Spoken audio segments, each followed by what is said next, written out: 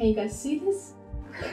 So I just went out to buy a new camera lens, and I'm saying this because I got this for today's video. So I try to reinvest what we earn on this channel back into the channel as much as possible. So you actually help with this, and I just can't say it enough. Thank you for your support by watching. Now I hope to provide some value back with this lens, as with this I'm able to take photos of the display that looks as representable as possible to what I actually see with my naked eye. With my other lens, it is very hard to near impossible to do this. So today I welcome you to a dive into VR episode where we dive into the Oculus Quest 2 display. I will answer some of your frequently asked questions like screen door effect, LCD versus OLED, and field of view. And I will explain all this with some actual proof as I will show you through the lens footage. This headset looks a bit strange without its straps, right? So naked. Anyways, in the future, I hope to make good use of this lens with other VR headsets too, so make sure to subscribe to see more of these kinds of videos. And we're almost at 60k for that elite upgrade in our Oculus Quest 2 giveaway, so don't forget to join, link is below. And hey again everyone, I'm Cass, and now join me beyond reality.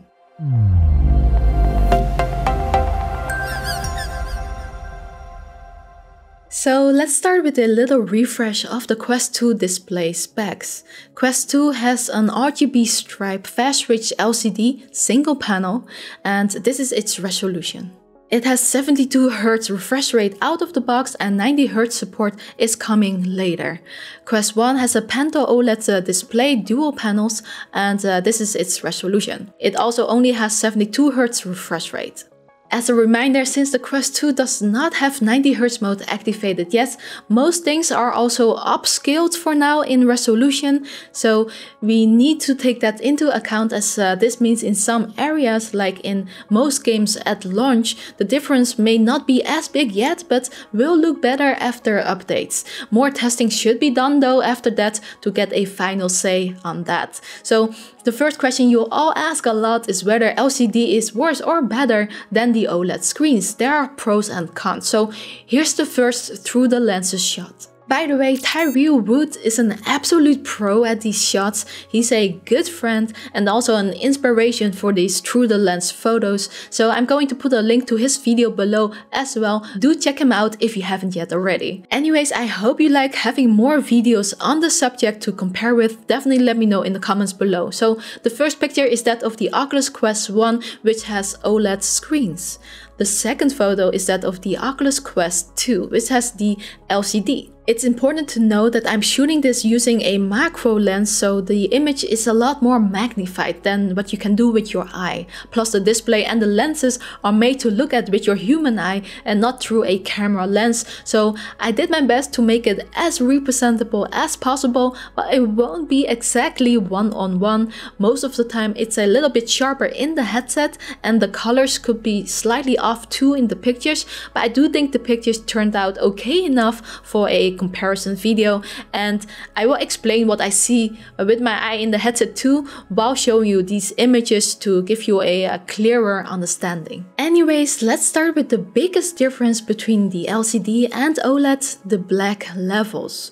You can see the difference between the blacks the most when you start up the headset or a game, where everything's black and all that's displayed is the logo. So the Quest 1 OLED screen has deeper blacks, while the Quest 2 LCD has blacks that look grayer. So in the headset you can see the difference better than on these pictures right now, but the difference is not big.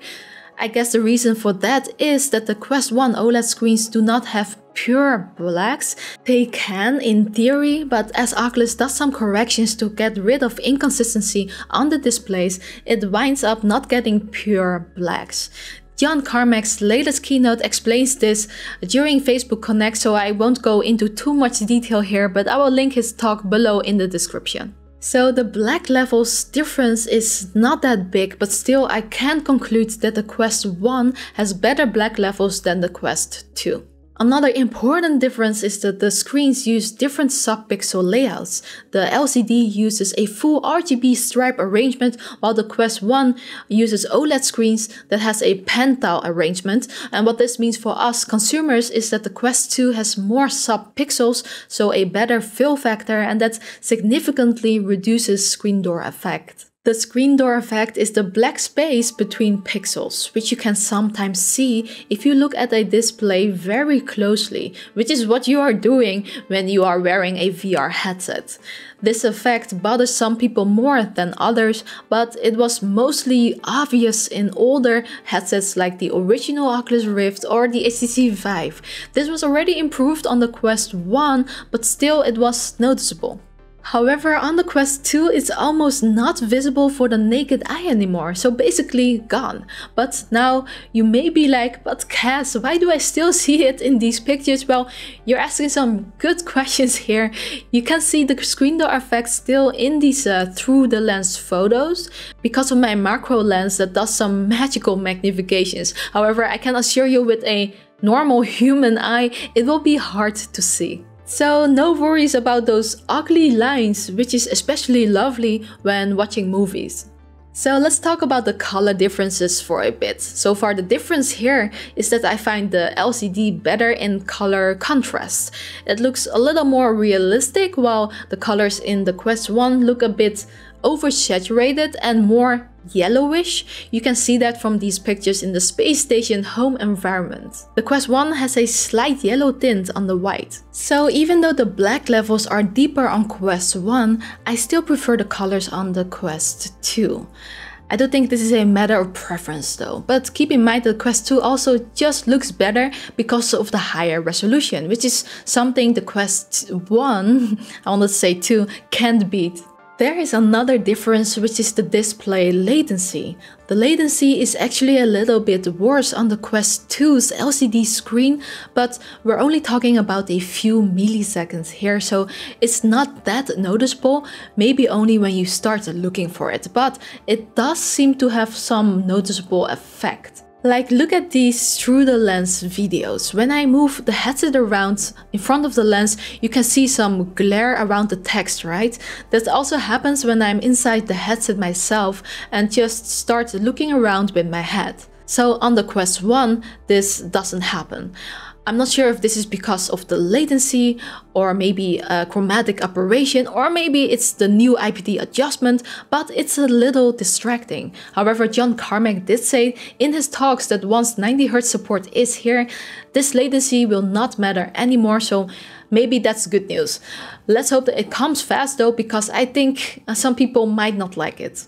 By the way, this glare happens mostly in high contrast scenes like reading white text on a black background, and it's not that glare where it's because of the lenses. But when playing games, it's not really noticeable and it doesn't bother me at all, but I just wanted to mention it for those that may see it when they get the headset.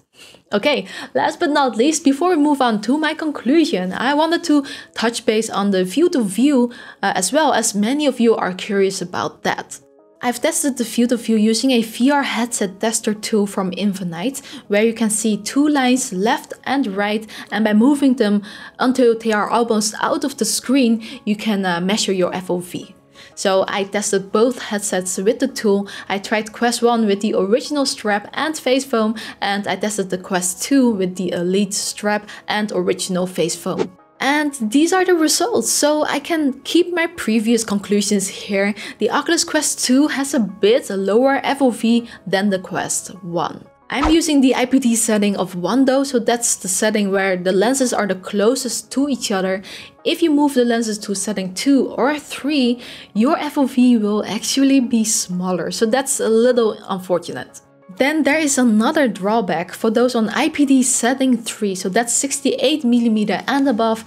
You also see the black edges of the display at the sides, since it's a single panel now, so the panel doesn't move with the IPD setting anymore. So my conclusions, some compromises, but overall the new Quest 2 display is still impressive to me. Some things are strange, like the glaring problem, but those could be fixed when the 90Hz mode is out. And in games like Red Matter, where high resolution assets has already been added, good job devs, there the difference is a lot more significant. The black levels are a matter of preference. Still, for me, the LCD grayer blacks combined with the more realistic colors and high resolution, it just makes for a beautiful, crisp display. One where you can immediately tell that it's improved over Quest 1. Especially having near to no screen door effect is very nice for watching movies and just gaming in general. But the biggest drawback is the view-to-view and this IPD adjustment. The view-to-view is smaller for people with IPD values over the second setting, so if you're over 64 to 66. And if you're in between values, you might see even more of that glaring issue. I think that's the most significant compromise in this display of this headset. But let me know what you think of the display now you've seen this video, and if you got any more questions, put them below in the comments and I'll try to answer as many of them in upcoming videos. And I hope you enjoyed my mini review of the display. I also need your feedback. Let me know if there is anything you would like to see improved from these through the lenses photos, as it is my first time, so there is probably a lot to improve, and I will do my best next time. Also, some of you think I sound like a grandma. Thanks for that. I guess I'm exposed, but I still love you all. So if you want to support us further, check out more videos on our channel as well. And well, see you in the next. Stay safe, and a special thanks goes to all our champions, especially those patrons down below right now. And as always, we are on.